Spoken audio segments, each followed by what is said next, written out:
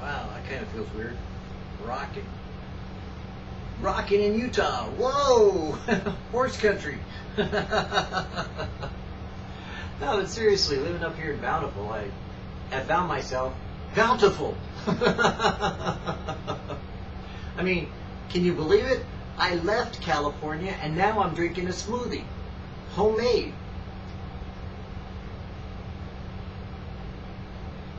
What's up with that? Unbelievable. Where's my Pepsi? But seriously, a lot of changes have happened just recently that have been phenomenal and amazing that God has done. He's brought me from out of California to Utah. And my wife keeps teasing me because I keep coming up with all kinds of enunciations and pronunciations for Utah. Utah! Ute! Oot! Utah! You know, kind of goofing around, because one of the things we do with VidDevo is we can't take life too seriously, because after all, this isn't real life, is it? This is just kind of what we're passing through in order to get to do what it is that God wants to do with us when we finally get where we're going, which is in heaven. Now, having said that, of course, we do have a purpose and a function to accomplish that with which He has planned for us today. And today, if you hear His voice, harden not your heart, as it says in the provocation. But I like to think that, hey, you know what? What's the worst that can happen to you? Die? No, of course not. Oh, sure, your physical body dies, but guess what? You go home to heaven. Heaven is your home. You don't belong here. As a matter of fact, I got news for you. Most of what you do that you think is so important in this life doesn't amount to a hill of beans in heaven.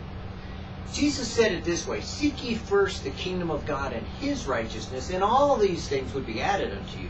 And all these things were those things with which previously had been mentioned in the Scriptures. I just recently heard a person tell me that, you know, something wasn't mentioned in the Scripture, and I thought, well, yeah, but that's okay. I mean, maybe it wasn't mentioned to you, but whenever you see something that says, seek ye first the kingdom of God, and all these things will be added unto you, He already has referred to it in the previous part of the Scripture. Just look a little bit, a few verses before and maybe a few verses after, and you'll find the answer to anything you want to know about Scripture. The Scripture always answers the Scripture. Believe me, it's not left vague. But you see, there's also this aspect of the Holy Spirit. You see, the Holy Spirit is the one who gives us wisdom. He's the one who is the Spirit of wisdom. So He gives of Himself in order for our brain to make connections. Now let me put it into you in a way of physiology. You know, the way our brains work, the function of the mental aspects of what's going on inside your synapses. You see, you got this kind of like electrode on one side and you got this other electrode on the other side, and they don't touch. In between that, you have chemicals. Now those chemicals can conduct electricity. Now, when you see these two electrodes, you know, and the chemicals right in between, and you send up a thought through this side of the nerve and a thought through that side of the nerve, all of a sudden a spark jumps from one to the other. Now those two sparks, that spark jumping from one side to the other, is what creates a thought process. It begins and initiates a process with which inside your stored memories, your brain says, hey, that, and what it's looking at, is a door. And it tells you it's a door and it interprets it for you, and your brain goes, oh, blah, blah, blah, you know, and operates boom, boom, boom, like a microcomputer, only faster, and it tells you it's a door. Well, that's what the Holy Spirit does between the physical body and the spiritual body. You see, the Holy Spirit is that chemical in between that causes the connection between your physical self and your spiritual self. That's why you kind of don't really have a full appreciation of the spiritual things of God unless the Holy Spirit, you become more and more walking in the Spirit, but unless the Holy Spirit reveals it to you, you haven't a clue what's really going on. You're still kind of like in the flesh and, you know, kind of operating according to the physical world. You know, the things that you can see with your eye, not spiritually see. The things that you can hear with your ear, not spiritually hear. And the things that you can handle with your physical hands, not with your spiritual capabilities. So you see, there's more to life than what you think there is. There's more to living than what you really have been experiencing so far.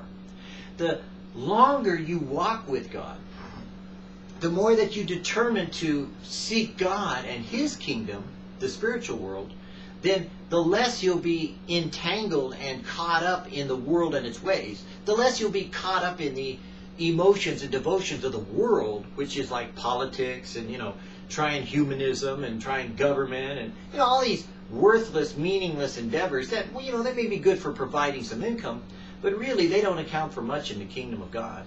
Except for maybe if you, choose to use them in some way that God has told you to accomplish His will and His purpose, even as Mordecai and Esther did so. But you see, even Esther got caught up in politics, and she was worried more about her life than she was about, quite frankly, saving the entire Jewish nation.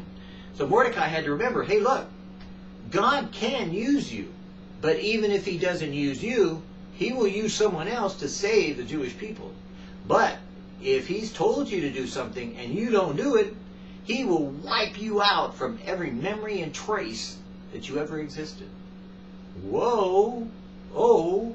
So, that's why Jesus said, if you love me, keep my commandments. And my commandments are easy, and He says what they are. Love, and that's about it. Love and do. I mean, it's pretty easy.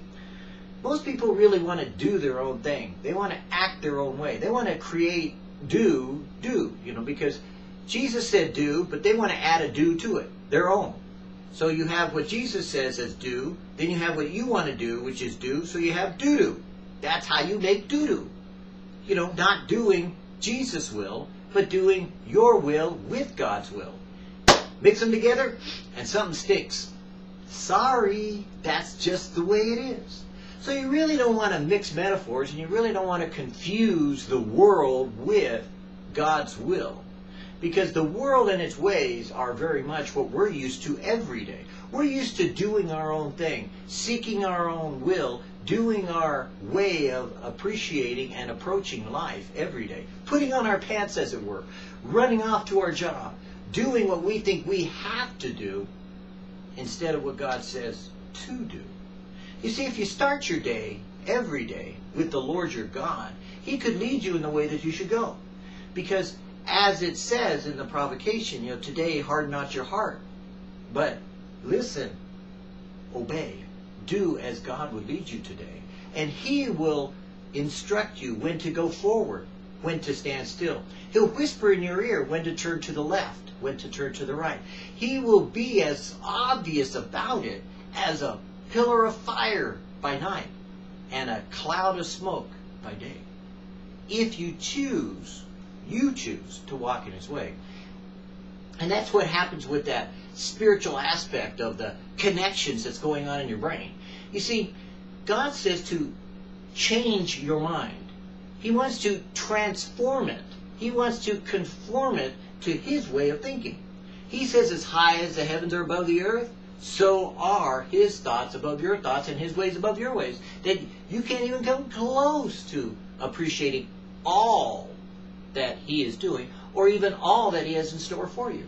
As a matter of fact, He says that eye has not seen, nor ear heard, neither hath it entered into the heart of man the things which God has prepared for them. And you realize that that means every day there's something new. Every day God has that in store for you. Every day you could appreciate the spiritual aspects of the reality of life you're living and go far beyond what you think of as abundancy to something that's bountiful in a way of enjoying the goodness of God. I will tell you that I have been moved into a bountiful position, so to speak, not just in where I'm living, the city of Bountiful, but rather abounding in the grace of God for every good work with which He has planned out for me to do. Whatsoever I have put my hand to, I have prospered. Whatsoever I have chosen to do in the Lord has been accomplished. He doeth all things well is one of the promises that God has said.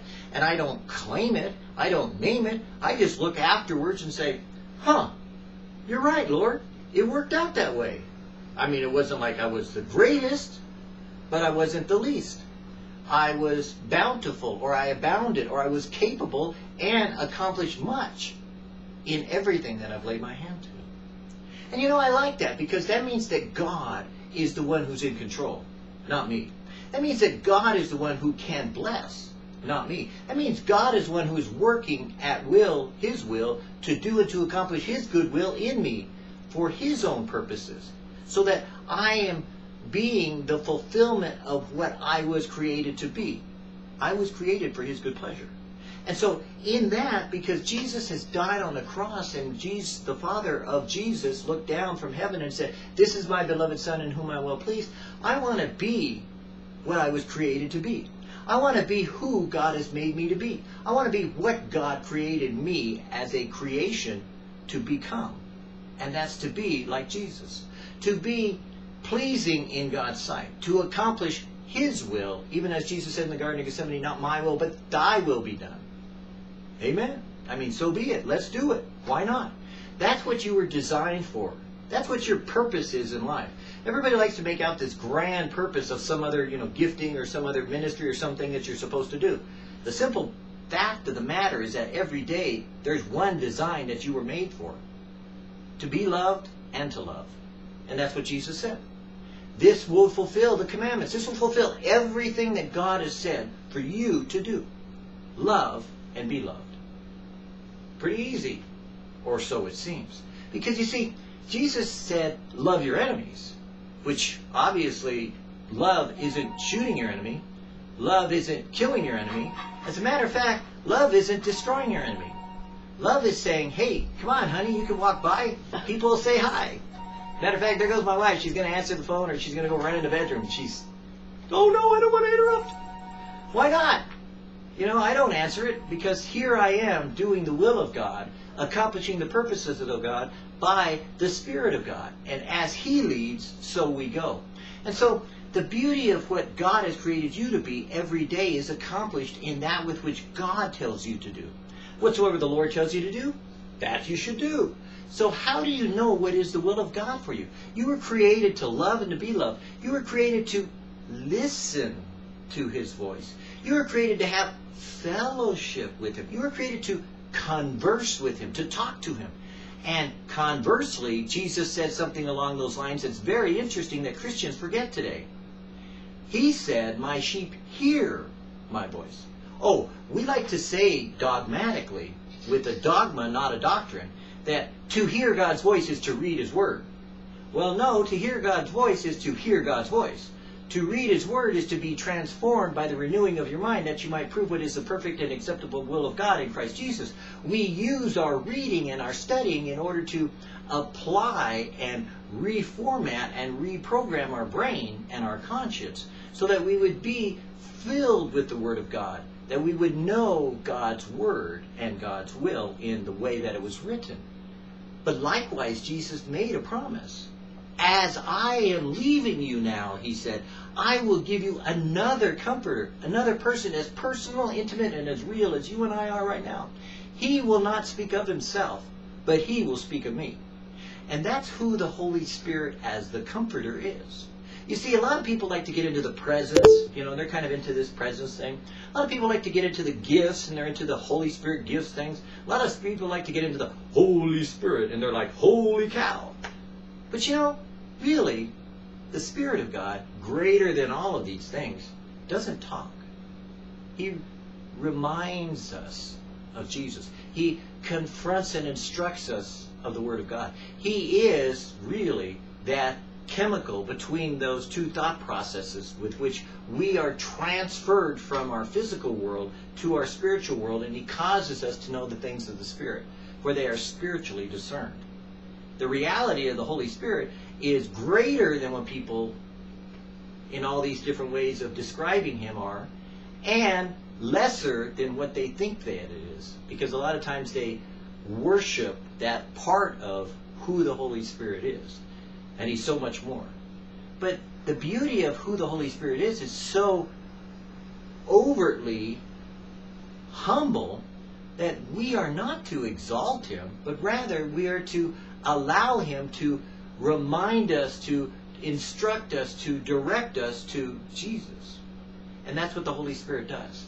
He fills us so that we could be full of the Spirit of God, full of God Himself in direct communication with God so that we would, and we should, hear his voice. Because Jesus promised that. And that's why he sent the Comforter. That's why Peter was so different after the fact of the Spirit of God. Now, admittedly, in Acts, they were kind of working it out. It's like, wow, how do we live in a practical world with a spiritual aspect to our lives that we really don't know how to make the two work? And today, the same thing is true. So we need to seek the Lord daily, to walk in his way, to walk in his word, but also to walk in his will. So if we walk in his will, we need to ask him, Lord, what is your will today? What is your will for me today? Which we've already identified as one thing. To love the Lord your God. To be loved and to love those that are around you, those whom he died for. And so if you do, then if you love someone, you spend time with them. You communicate with them. You talk to them. You have relationship with them. Because a love and a lover, the recipient of love also is the giver of love, back and forth. That indicates that there is a relational type of intercourse between the two people that are loved and being loved. And the reality is so too with your brother and your sister. Likewise, even as the Father, the Son, and the Spirit are one, we are called to be one with ourselves, one with God, and one with our brethren. Tripartite. Interesting, isn't it? So, when we go forward each day, choosing to live our lives according to the will of God, the Word of God, and the way that Jesus said to, then it's not just love, because Jesus said, if you love me, keep my commandments. And that being the love would be demonstrated as our fulfillment of his commandment to us. The fulfillment of all the law on the prophets. The fulfillment of everything that God wanted for us. But there's something that the Father wanted from us that possibly you haven't really heard of before. Jesus prayed that they may be one as he and the Father are one, but he also prayed something more. Go back and read that prayer when he prayed for his disciples and you'll see something interesting. He said, Father, I would that they know you as I know you. Do you know the Father? Do you know your Father in heaven? Is he so holy that you have to be distant from him? Or is he so loving that you receive from him the compassion and the mercy, the grace to come boldly into his throne room and to say, Father, here I am. Show me, reveal to me, teach me, instruct me, guide me in the way I should go. Good question. So let's look at the Word today. Let's go with the light that we've been given, which is the Word. So, as much as we don't want to get into too much spiritual stuff, let's just read the Word and find out what God would say to us today. Let us allow the Spirit of God to give unction, to give providence, to give all those King James words to us in a way that we would understand, comprehend, and be able to use for our day today. As we could walk forward in a developing relationship that goes beyond what we can see, what we can touch, what we can feel, but that we could see with spiritual eyes and see the kingdom of heaven here, right now. That we could hear God's voice, not just hear the things that are background noise of the world and its ways. That we could know his way, that we would walk therein, not just to know what Jesus said, but to have Jesus speak to us directly today and know what his will is in the way that we should go. And as we do in UVD-u1, and now in UtahVidDevo, neither shall there be leaven seen with thee in all thy quarters. The fear of the Lord is to hate evil. Abhor that which is evil, abstain from all appearance of evil, looking diligently lest any man fail of the grace of God, lest any root of bitterness springing up trouble you, and thereby many be defiled. If I regard iniquity in my heart, the Lord will not hear me. Know ye not that a little leaven leaveneth the whole lump? Purge out therefore the old leaven, that you may be a new lump, as you are unleavened. For even Jesus our Passover is sacrificed for us, therefore let us keep the feast, not with old leaven, neither with the leaven of malice and wickedness, but with the unleavened bread of sincerity and truth. Let a man examine himself, and so let him eat of the bread and drink of that cup. Let everyone that nameth the name of Jesus depart from iniquity. Such an high priest became us, who is holy, harmless, undefiled, and separate from sinners. In him is no sin. Having been brought into a better priesthood, having been brought into a more satisfying sacrifice, having been made into the likeness of the Son of Jesus, Son of Man, the Son of God, Jesus himself, ought we not to put aside our sinfulness? Ought we not to lay aside the world and its ways? Ought we not to walk in a more excellent way? Should we choose this day to walk in the word that we just heard, then I would say to you, this is the day the Lord has made, and he does cause the sun to shine and the rain to fall on the wicked and the good. But let us not be as the wicked man in his ways. Let us rather be an example of someone who has put away the old leaven, the sinfulness, the things we used to do, the things we were so consumed with, the things that puffed us up and made us lift it up higher than we ought to be. Let us humble ourselves as the Holy Spirit is. Let us be tender as Jesus was. Let us be so sensitive that we don't even know how awesome the very heart of God, our Father, is, and how intimate he wants to be with you right now. For surely in our sufferings, as Jesus suffered, we are made obedient, even as he was. Surely in our pain and our scars, we are reminded of his mercy and grace, even as Jesus was, as he bears the scars today. Oh, let us not forsake such great, a precious gift of salvation that's been availed to us, so that we could freely receive of it and drink of the waters of living life, that we would go forward not just with living water, but that we would have an abundant, abounding, bountiful life, that we would be not so of the world, but also of the Spirit, that we would be so spiritually minded that we're all earthly good. And I am, and you are, if you will walk in his word, walk in his way, and walk in his will today.